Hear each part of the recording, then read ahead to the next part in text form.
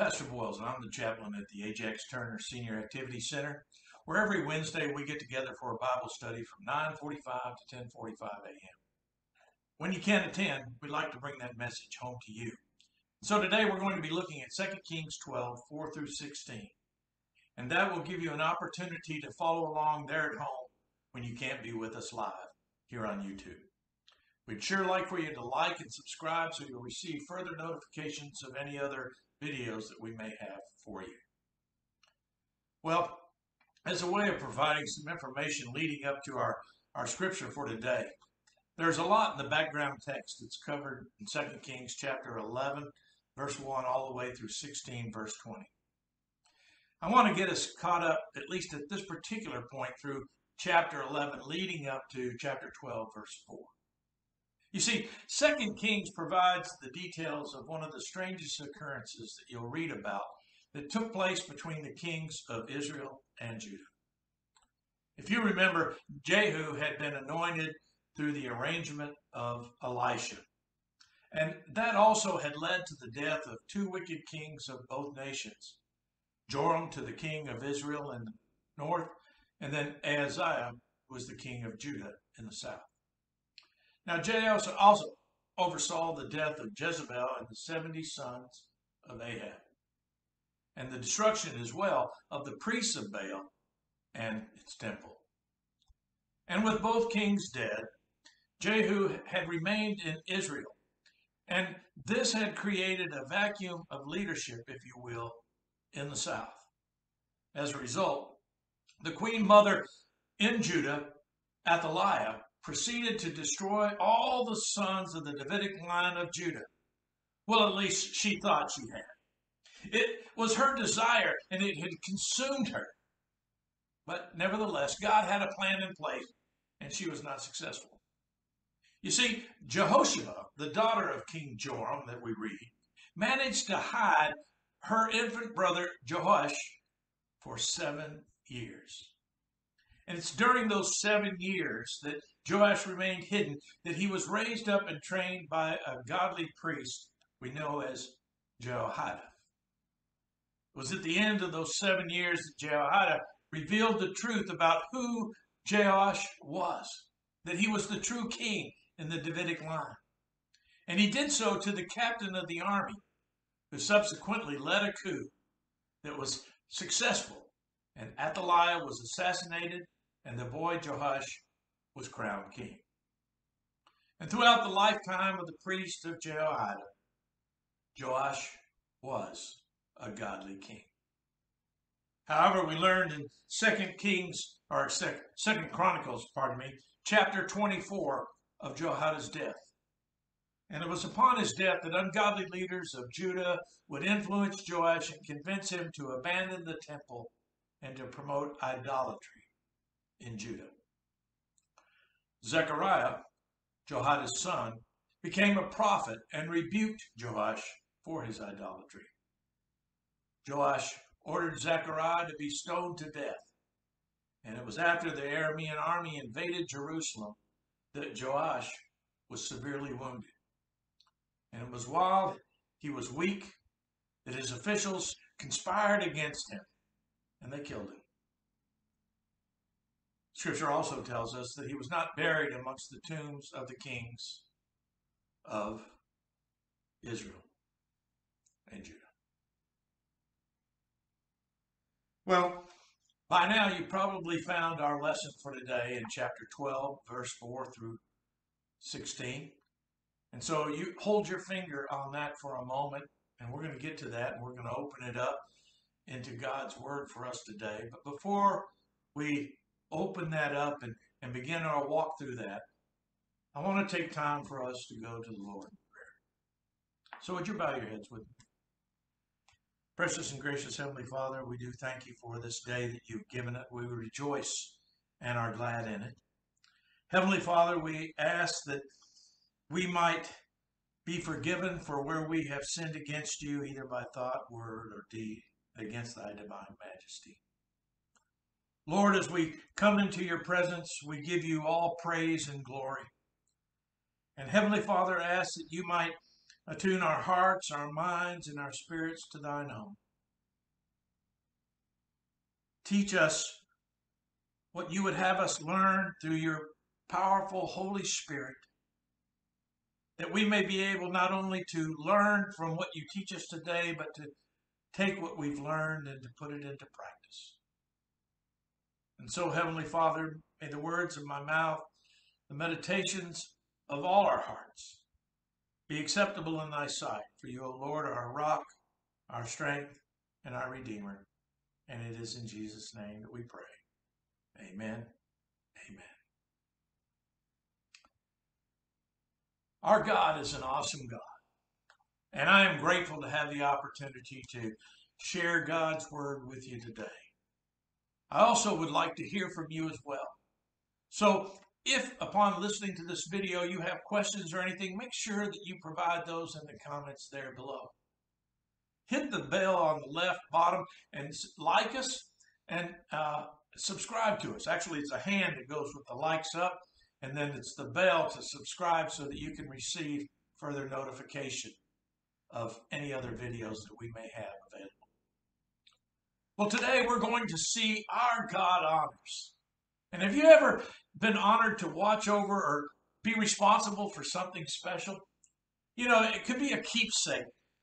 Honors being bestowed on us is awesome. Seeing them taken away can be very sad. So today's lesson is going to give us an opportunity to see what happens when an honor is taken away, but how God can work in the way that he does to reveal to us things that we need to learn. Like, even every young person can be taught godly ways and godly decision making. But we also know that we must be diligent and accountable towards the proper use of God's property. And third, that our work for the Lord must be appropriately used as designated. Like when I spoke of earlier, and an honor being taken away. If we don't do what we are expected to do, and we have to know how to handle it, should we lose that honor.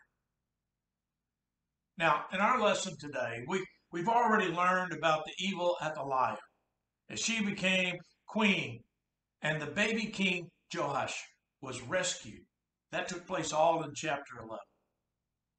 And we learned at the beginning in verses 1 through 3 that Joash was 7 years old. Jehoiada secured the help of the army officers to destroy Athaliah and make Joash king. That took place in those first 3 verses of chapter 12, leading up to where we are today. In this first section, in verses 4 through 8, we're going to see a problem that exists. So once you open up your text, let's walk through this together. Follow along with me in whatever version of the Bible that you are reading for.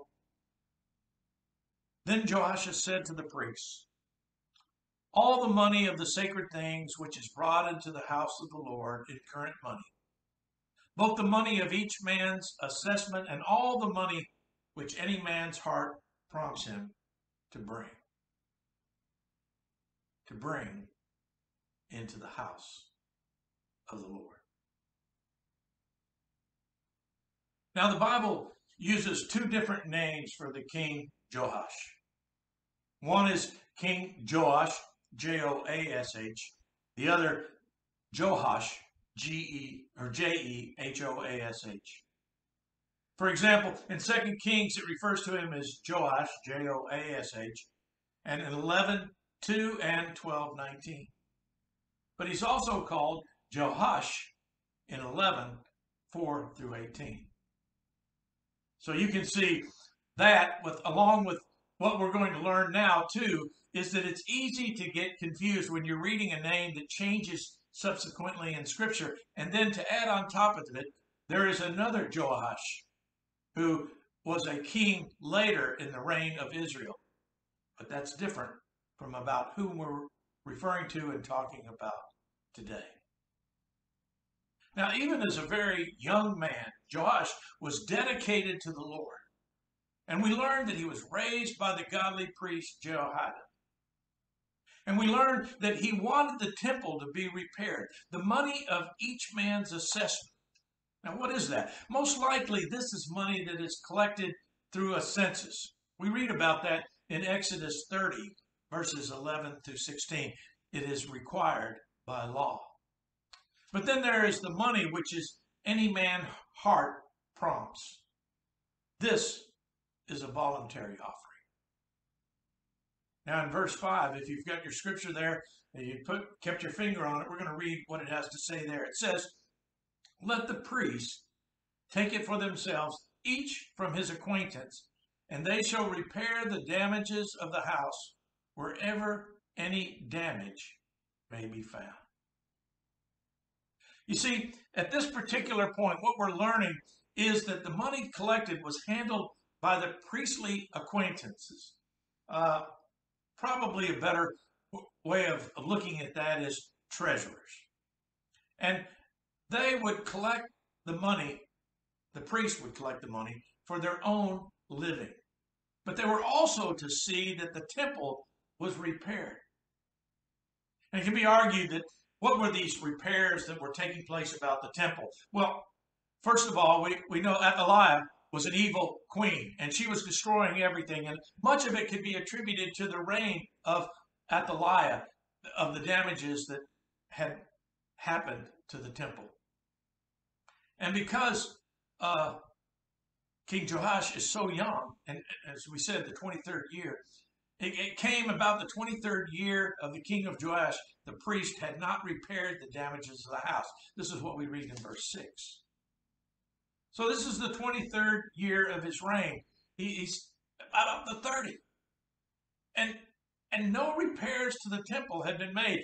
You know, when you give your children something to do and you come home and you find out they didn't do it, there's repercussions, there's consequences. And the priests were apparently unwilling to take from their own to make the repairs of the temple. That brings us to verse 7. You've got your Bibles open there, and let's read what it has to say there in verse 7. Then King Joash called for Jehoiada the priest and the other priests, and he said to them, why did you not repair the damages of the house? Now therefore take no more money from your acquaintances, but pay it for the damages of the house. It's easy to see now that there is no doubt that Joash was disturbed because no money had ever been appropriated for the temple repair. Having served in resource management as well, part of my life, I know what happens when money that's been allocated and allotted for certain things is not used as it should be or has been appropriated. In this case, because it had not been appropriated for temple repair, he insisted that the use of the acquaintances should be eliminated. This took out the middlemen or the treasurers over the collection, and it would have to be done in a different way. So we get to verse 8. Here we read, so the priests agreed that they would take no money from the people, no repair the damages of the house. Wait a minute. What do you mean, nor repair the damages of the house? I thought that was the problem. None of the repairs were being done. Perhaps it's better explained if you have a copy of the NIV there, is they would not repair the temple themselves. You see, that part was going to be taken away from them. Joash was insisting that the priests were no longer the decision makers. It would not really be deciding on what or what not should get repaired. That decision was going to be taken away and given to someone else entirely. They no longer had the honor of the oversight of the temple repair because it was not getting done. So what's the solution? We're going to find that in the next 3 verses, 9 through 12. And if you're still with me, let's open up verse 9 and see what it has to say. But Jehoiada the priest took a chest and bored a hole in its lid. And he put it beside the altar on the right side as one came into the house of the Lord. I believe it says one comes into the house of the Lord. And the priests who guarded the threshold put it all the money which was brought into the house of the Lord. Now we're saying that there are two types of money here. I hope you're following along with me. Money which was collected from the vows and from the census. And this was going to continue to be used for temple services. But then there was the second type, the voluntary offerings. And they would be placed in a chest as people would drop in donations. They would do that when they came into the worship of the house of the Lord. You know, Psalm 122:1 that we read, I was glad when they said unto me, let us go into the house of the Lord.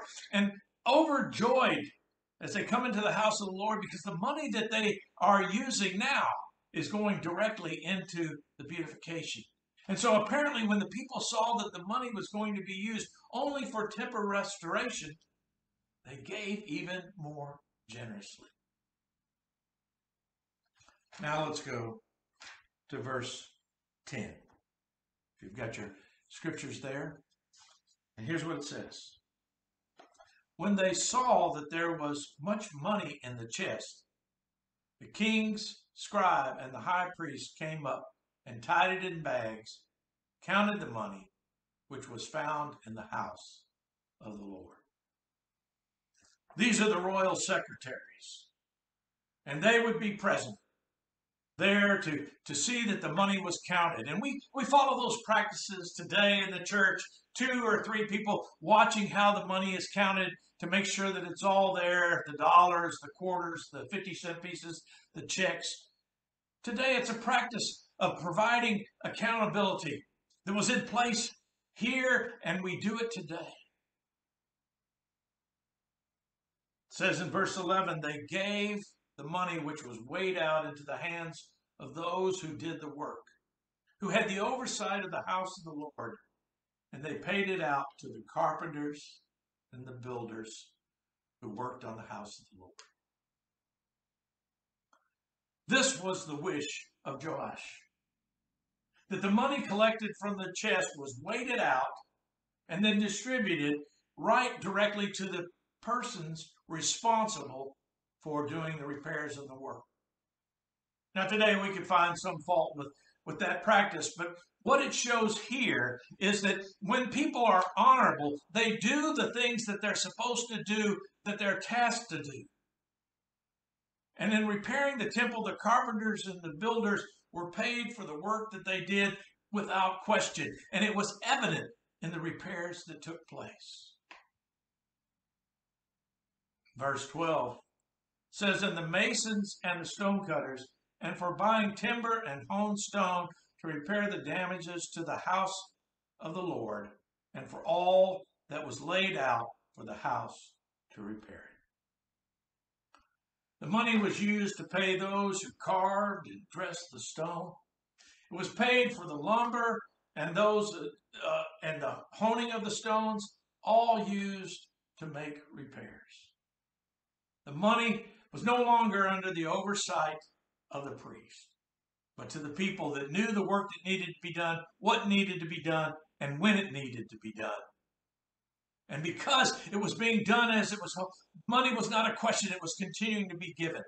And in verse 13 it says, but there were not made for the house of the Lord silver cups, snuffer bowls, trumpets, any vessels of gold or vessels of silver from the money which was brought into the house of the Lord. What is that, Pastor? What is that?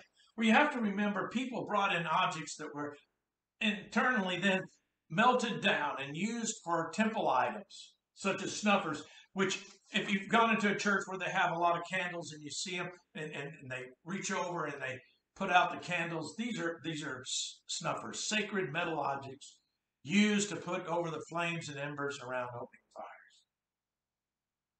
Sometimes silver shekels would be melted and molded into various objects.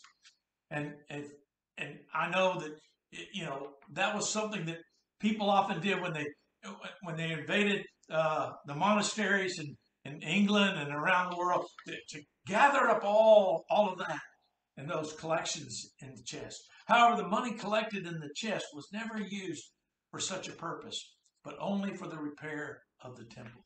How amazing is that? Then in verse 14, for they gave that to those who did the work, and with it they repaired the house of the Lord. So again, the house, the money that was for this purpose was directly given to those who planned and executed the work on the temple. And it took place, and they were lavish, and it was done. But it wasn't greed or anything from the priest. It was strictly the people giving for what they wanted to see a very beautiful temple, or to see a very beautiful place to come and worship. Verse 15 says, moreover, they did not require any accounting from the men into whose hands they gave the money to pay those who did the work, for they dealt faithfully. Underline faithfully. You see, this is the responsibility that we have as believers. That when we have been given the honor of doing something for the Lord, we do it, and we do it faithfully. Not undercutting it, not doing it and trying to find shortcuts. The priest did not assess or evaluate the way in which the workers used or spent the money, because all who watched the temple repair did that amongst themselves. They could see that the money was being used wisely for its construction. Once again, underline faithfully. For the workers dealt faithfully as they worked on the house of the Lord. Now we get to our last verse in our lesson today, verse 16. And here it reads, the money from the guilt offerings and the money from the sin offerings was not brought into the house of the Lord. No. It was for the priests. This is the law of Moses. This stipulated that the money that was collected from the guilt offerings and from the sin offerings was to be given to the priests. This is outlined in Numbers chapter 5, verses 7 through 10, if you want to go look there. And therefore, the collection of the money to support the livelihood of the priest was dependent on this. And therefore, the temple service continued. God already was able to do what he needed to do. And this brings us to the conclusion of our lesson today, that God honors. God honors your giving. God honors your faithfulness. God honors your willingness to do all that he asks of you to do. I want to encourage you to go ahead and read the remaining background text chapters, 2 Kings chapter 12, the remaining verses 17 through 21. Joash paid Hazael to fend off a conquest. He was murdered in a conspiracy. 2 Kings chapter 13. Listen, you've got to read this. Joash succeeded as king of Israel, and Elisha dies. But there's a fascinating description that takes place in the account of the death of Elisha. After Elisha died and was buried, Moabite raiders came through the land at the same time another man was being buried. And what transpired was that those making the burial quickly threw the body into Elisha's tomb. Do you know what happened? When the body of the dead man touched the bones of Elisha, he came alive. The body came back alive. 2 Kings 14, Amaziah reigns in Judah and Jeroboam in Israel. Jeroboam the second. 2 Kings 15, Uzziah reigns in Judah, and Zechariah, then Shallum, reigned in Israel. 2 Kings 16, Ahaz begins to reign in Judah and builds a different altar like he saw in Damascus. We learn of one of the greatest onslaughts of Judah ever faced in chapter 16. It became known as the Syro-Ephraimite crisis. The nation of Assyria had made vassal states of both Aram and Israel. Rezin, king of Aram, and Pekah, king of Israel, decided that, they decided to join forces to resist Assyria. Consequently, they demanded that Judah join the coalition. Here's what happens. King Ahaz of Judah refuses to do so. No, I'm not going to do that. I'm not going to join with you. You can read about that in 2 Chronicles chapter 28. I encourage you to do that. It describes the destruction, listen to this, of 120,000 soldiers of Judah. The losses are incredible. But they never conquered Jerusalem. In the meantime, King Ahaz sent silver and gold to hire Assyria for help. And Tiglath-Pileser killed Rezin and Pekah, and Judah became a vassal state of Assyria. Well, that concludes everything that we were able to get through in our lesson today. And in our lesson next week, we're going to learn that God judges.